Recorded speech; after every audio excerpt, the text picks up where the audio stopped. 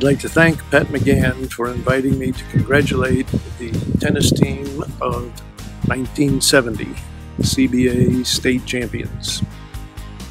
You men not only brought fame to yourselves that year, but you put CBA on the map as being shore area champions and state champions.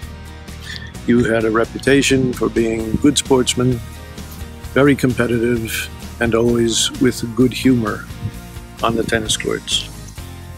You laid the foundation for the CBA tennis dynasty, which would last for years to come, and as a matter of fact, is still in effect today. You were an excellent example to all about what CBA is all about, and you were and continue to be ambassadors of the CBA spirit.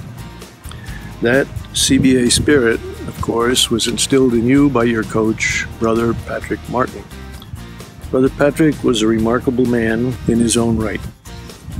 He enjoyed playing tennis with students of all ages, and he would always give quiet encouragement without letting on what an outstanding and championship player he was himself.